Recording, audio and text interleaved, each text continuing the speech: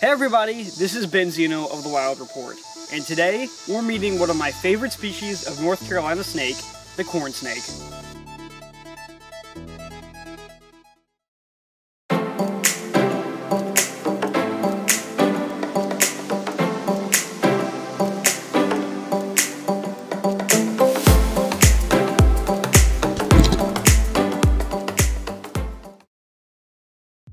Now this is Richard. And Richard is actually my personal pet corn snake.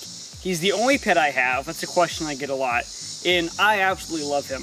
I've actually had Richard since he was a little baby, about this long. But now you can see that Richard is pretty much a fully grown adult corn snake. Now at maximum size, corn snakes usually are between 4 and 6 feet long. So they are a little bit smaller than their close cousin, the black rat snake. But both of these species are actually in the Pantherophis or rat snake genus. So just like their cousins, corn snakes are constrictors. What they'll do is wait in ambush or sometimes pursue their prey. They'll get one bite and then they'll just wrap around their prey with their muscular coils, slowly getting tighter and tighter until the prey can no longer breathe, and then it is swallowed whole. Now as rat snakes, you can probably guess that corn snakes do indeed eat a lot of rats. Interestingly though, corn snakes, because they are so similar to the other rat snakes here in North Carolina, seem to be a more coastal associated species. I've never actually seen a corn snake here in the Piedmont of North Carolina or in the mountains, but I did recently have an encounter with a wild corn snake, my very first wild corn snake encounter at the coast, and I'll show you that footage right now. This is an absolutely adorable little corn snake.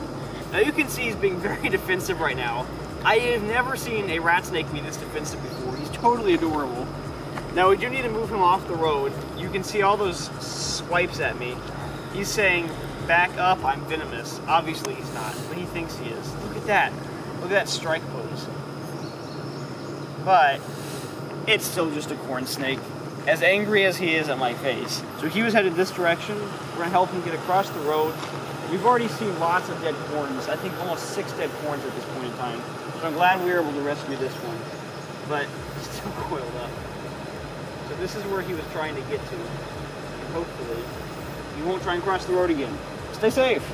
Now while that little guy was definitely pretty excited and a little bit defensive, you can see that typically corn snakes are very calm animals. Of course, Richard is my pet, so he's used to being held by humans. But other than that one small wild corn snake I found, most of the other videos I've seen of corn snakes, they are typically very calm, very docile snakes, just like you'd expect from other large rat snakes. There's absolutely no reason to fear corn snakes, and the only problem with their patterning, while it is absolutely gorgeous, you have all these different shades of yellow and orange throughout their range, is that it can be confused for the venomous copperhead. Now if you look on Richard here, you can see the top of his pattern is basically just circles, kind of rectangular blotches, and on the side you have more of those circular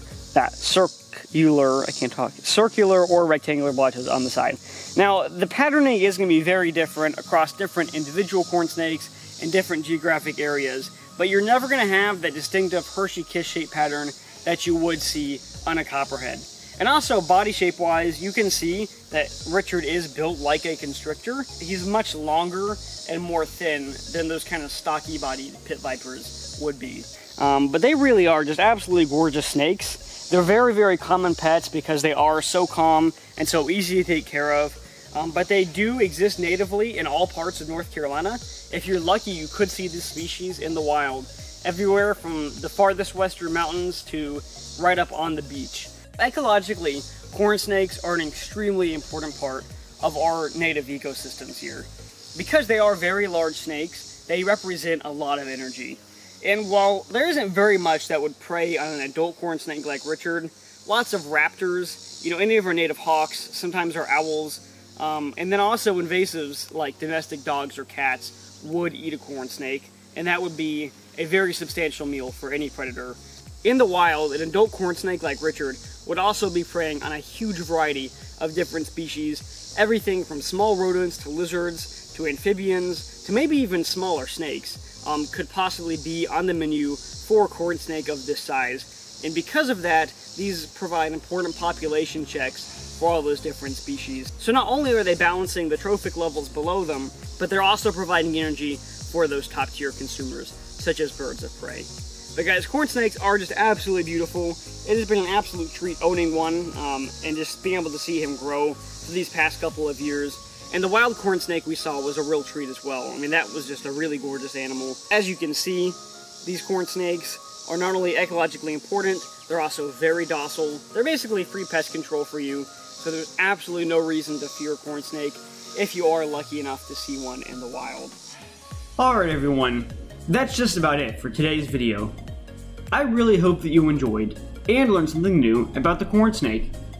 If you did enjoy, please feel free to leave a like on this video, and consider subscribing to my channel for new educational wildlife content, coming on Saturday mornings as often as possible.